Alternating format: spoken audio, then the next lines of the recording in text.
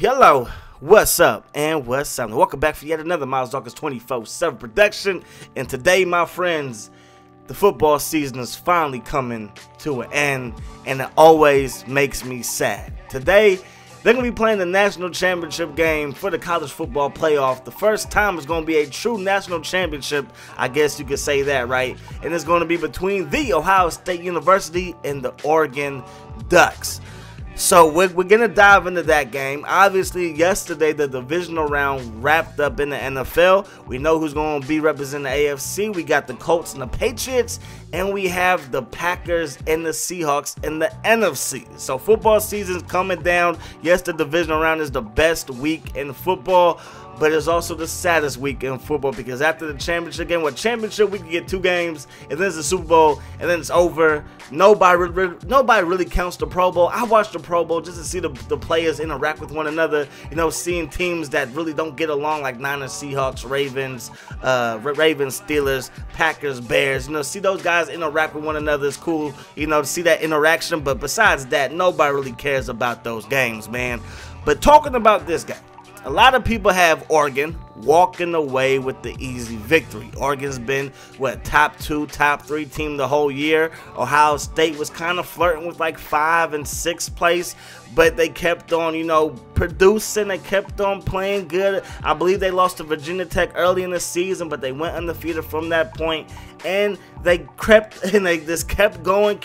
Then they lose their second string quarterback, who was actually going to be a Heisman finalist the way that he was playing. But we all know that Marcus Mariota, he was going to win it regardless. He had a phenomenal season, put up crazy numbers. There's crazy numbers, especially with the offense that is catered to his skill set. You get the third string quarterback in for Jones. Jones, he comes in as a third string quarterback, for the Ohio State University, and he plays phenomenal. He played phenomenal in that Big Ten title game. A lot of people was like, oh, how are they going to win? How are they going to beat Wisconsin with a third string quarterback? And they put a beat down on Wisconsin. Wasn't even close. That defense did their thing. And then fast forward to the Sugar Bowl versus Alabama, and they did their thing there too. The defense did enough to keep Alabama from getting, deep into their territory often. They stopped them from getting into the end zone. They made big plays. They got the ball back for the offense through turnovers and 3 and outs and stuff like that. And that defense stepped up big. And of course, Mr. Elliott, Ezekiel Elliott, on the ground did his thing. And not too many people saw Ohio State beating Alabama. Yes, maybe if you live in Columbus, you live in Ohio, you probably was like, you know what, yeah, we got this. But nobody else was with y'all. I guarantee y'all that. Not too many people. Maybe Auburn. Maybe those people in Auburn, they were with you. But besides that, I don't think too many people actually believe that Ohio State could get it done. But that's why we love sports. That's why we love football, because there's so many upsets, and that's what we love. So the question is, can Ohio State upset Oregon? I think it's possible. And here's why. Like we said, or like I said, versus Wisconsin, they blew that team out, and nobody really thought that they was going to do that. Nobody thought they was going to beat Alabama. So this team, for whatever reason, feels like they can beat anybody in the country. And guess what? They have, for the most part. And I know a lot of people who root for Baylor, a lot of people that root for TCU, feels like they should be in it. But hey, you're not, so let it go. But anyways, I really feel like Ohio State can win this game if they do a couple of things. 1, protect the football. 2, keep running that ball. And 3, the defense has to figure out a way to contain Marcus Mariota. Not to stop him, but to contain him. Every single game this year, every single game that Oregon has played, that defense on the other side of the ball has been confused. Even the game that they lost versus Arizona, that Arizona defense at times looked confused because there's a lot of moving parts, a lot of different formations, a lot of different stacked receiver sets, a lot of different read options and zone plays and all this other crap that Oregon does. The quicker that Ohio State can figure them out, the quicker that defense is going to just be able to lock in, do what they do, stop the run, try to stop the run, and force Marcus Mariota to pass the ball. Now, of course, he's a tremendous college quarterback, so he will be able to make some plays with his arms, obviously. But at the end of the day, if they can minimize his big plays, they will have a chance, because that's what Florida State did. Florida State minimized Oregon's big plays. I know what you're thinking. Well, Florida State, they got blown out, so who cares, man? But remember, at halftime, that game was close. Coming out of the second half, Florida State turned the ball, I believe they turned the ball over like 4 straight times. Okay, you're not going to win ball games if you turn the ball over 4 straight times and that leads to 28 unanswered points.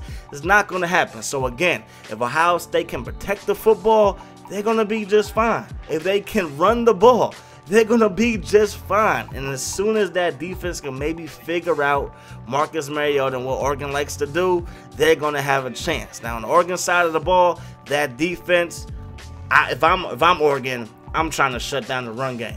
I'm not going to let Devin Smith, number 9, the receiver from Ohio State, get behind me. That's basically what happened.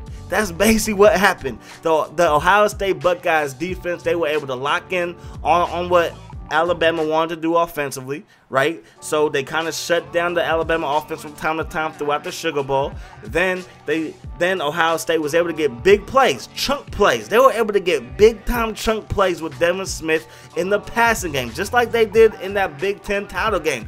Big-time chunk plays, so that made the defense, Alabama, forced Alabama, just like it forced Wisconsin, to take that 8-man out the box, and then Mr. Elliott went crazy. So Oregon, don't let Devin Smith get deep. Try to take away the running game. Try to make somebody else beat you. Try to make another receiver beat you. Make Jones stay in the pocket, and he might have the strongest arm in college football. That boy can throw the ball a country mile. But at the end of the day, make another receiver beat you. That's what I'm going to try and do if I'm Oregon, and of course, let Marcus Mariota do what he does. So if I had to make a prediction for this game, which I don't really like doing, I think it's going to be a defensive slugfest in the first quarter. Most of these championship games are.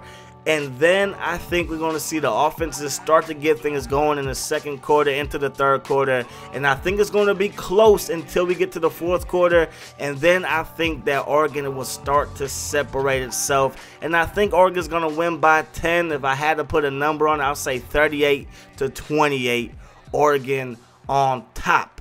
But again, I truly feel that Ohio State can pull off the upset because they did it before in the national championship game, and that was versus the University of Miami, and that Miami team was stacked. We're talking about Willis McGahee at running back, a Heisman finalist at the time, a Heisman hopeful in the beginning of the year was Kellen Winslow Jr. at tight end. You know what I mean? He was a first-round pick. You're talking about Vince Wilfork. You're talking about Jonathan Vilma. You're talking about Andre Johnson. We're talking about maybe future Hall of Famers in the NFL was on that team. And Ohio State, they really didn't have anybody on that team outside of Chris Gamble and Maurice Clarett. I mean, they did have Will Smith, who did make a solid NFL career and stuff like that, but the U was so superior to the Ohio State team, but Ohio State still got the job done in that. And yeah, there might have been a bad call here and there late in that game, but nonetheless, the record books, they would show that Ohio State did their thing in that game and got the win. I believe it was in double overtime, man.